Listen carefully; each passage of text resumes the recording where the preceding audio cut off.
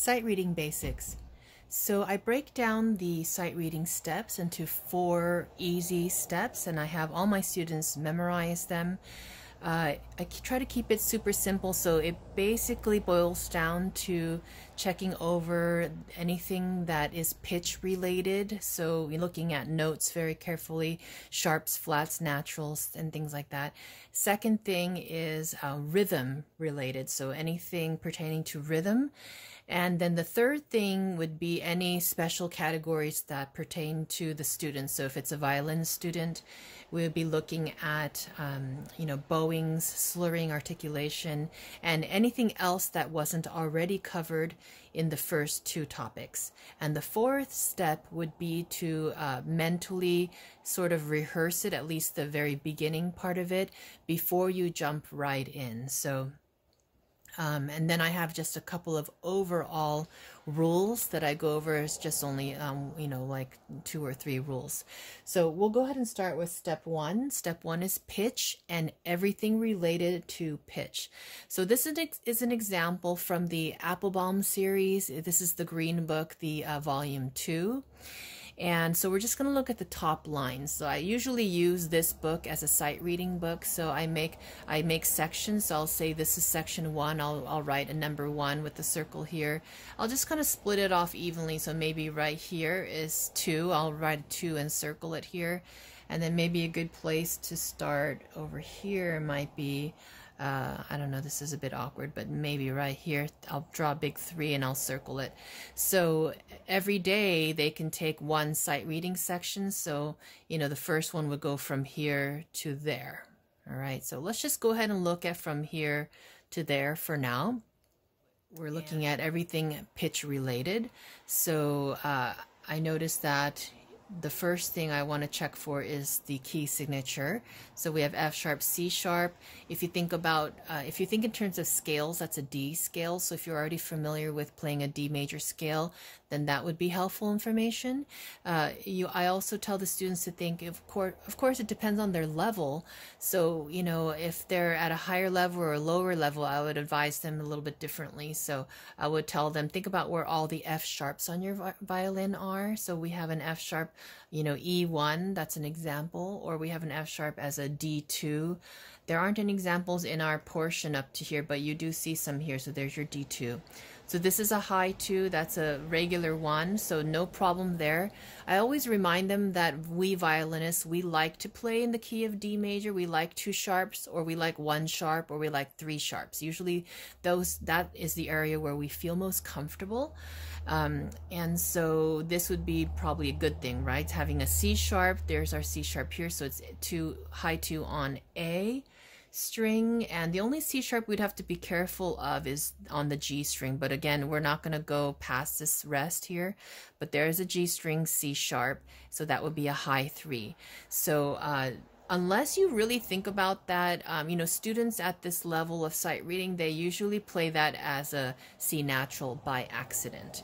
So then anything else pitch related, well, I do look to see, I just scan it with my eyes. Scanning is always a good idea. And what I see is that there are some pitch changes here. These are called accidentals. So we had a G natural and now we have to play G sharp. So this might be a danger zone. What I call danger zone is where a mistake is like 90% likely.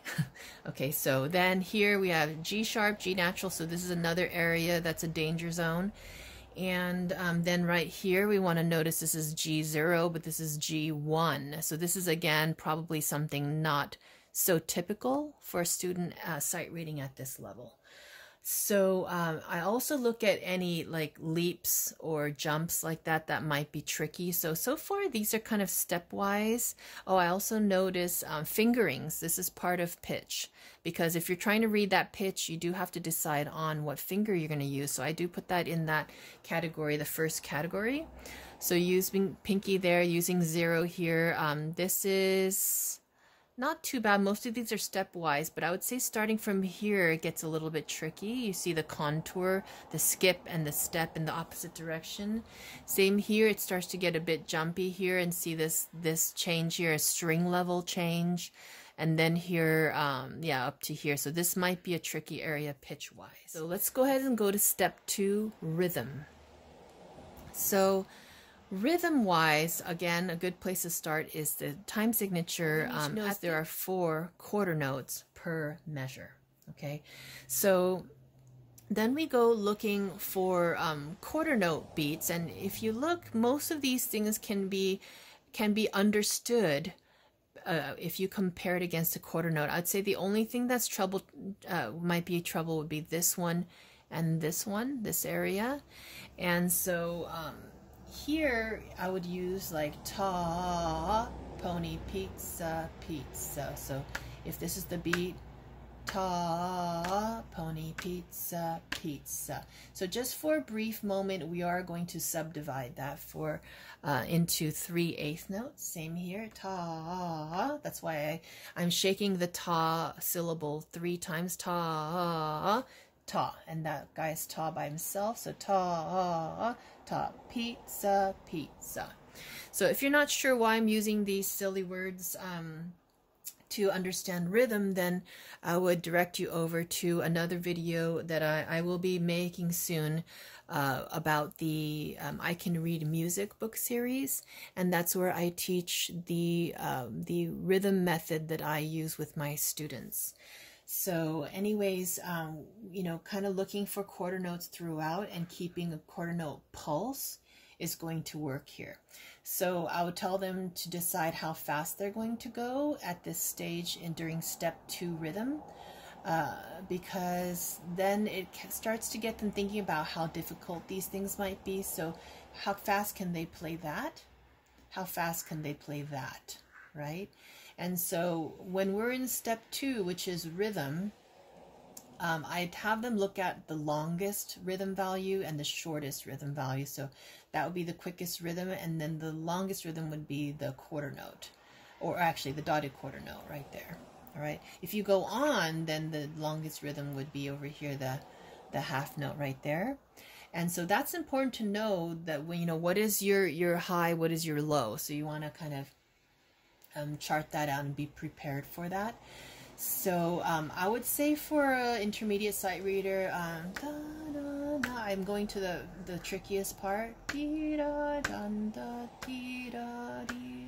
I'll probably go about this speed. So bum bum bum ba ba bum bum bum bum bum bum. So I try to have them pick their tempo right now at this stage, and then you know, they get an idea. I have them say the rhythm words for any area that might be tricky. I also point out rests, because students tend to just completely ignore rests or just stop time. You know, in their mental time clock, it stops during the rest automatically. So I encourage them to keep it going. Sometimes they take too long, or sometimes they just don't wait long enough. Okay, so step 3 is, I call it everything else. So whatever we didn't cover in pitch, step 1, and whatever we didn't cover in rhythm, step 2, we're going to cover now in step 3.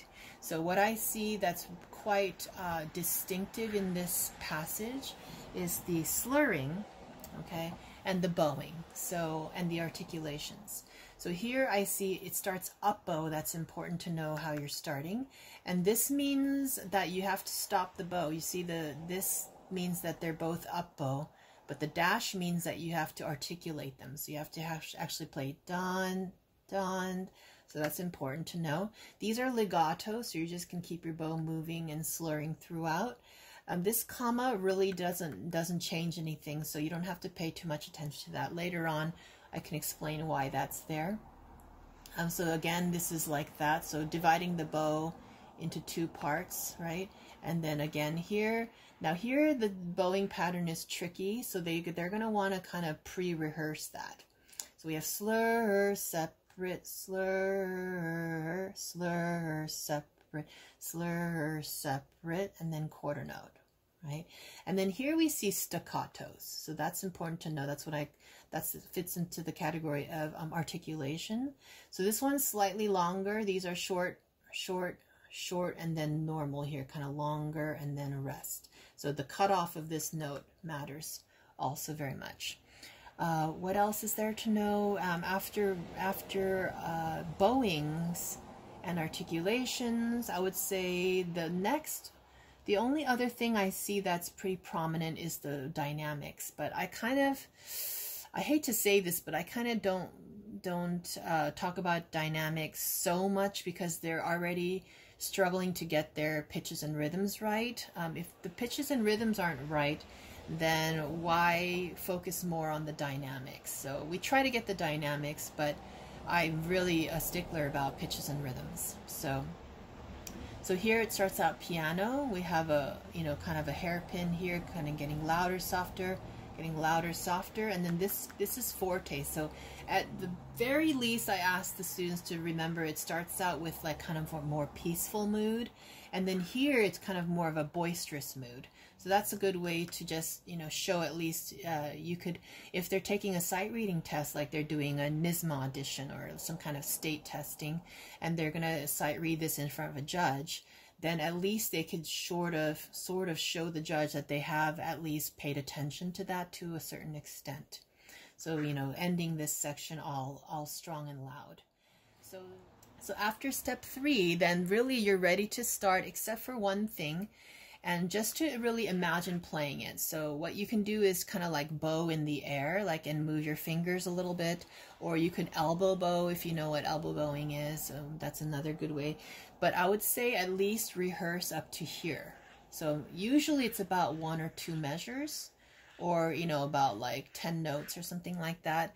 And this is a super important step for imagine playing it. Because if they don't do that often, they kind of start and they're already nervous and they feel uncomfortable. They start and then they stop. This happens about 90% of the time. So you don't want to do any do-overs. That's one of the main rules about sight reading. You have to keep your beat very, very steady.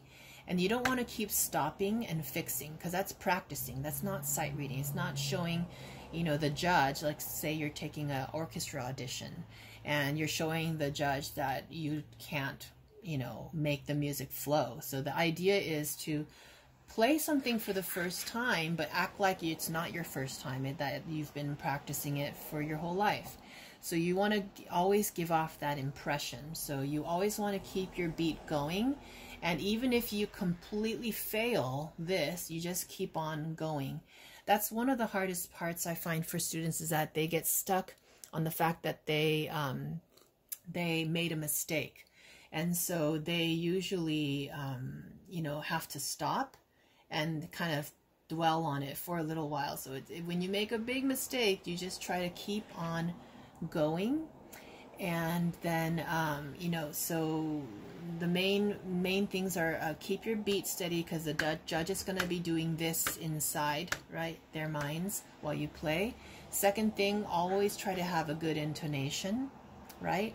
And third thing is, if there are any repeats, you want to ask the judge beforehand if you should take the repeats or not, because that's another thing that may really throw you off and make you nervous during the midst of your sight reading test.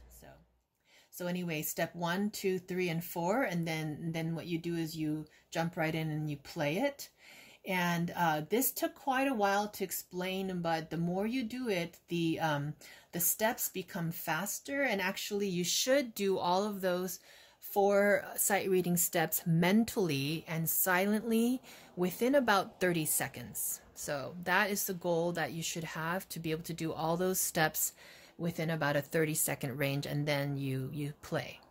All right, well, hope that helps, and leave comments below if you have any further questions or any feedback. All right, good luck.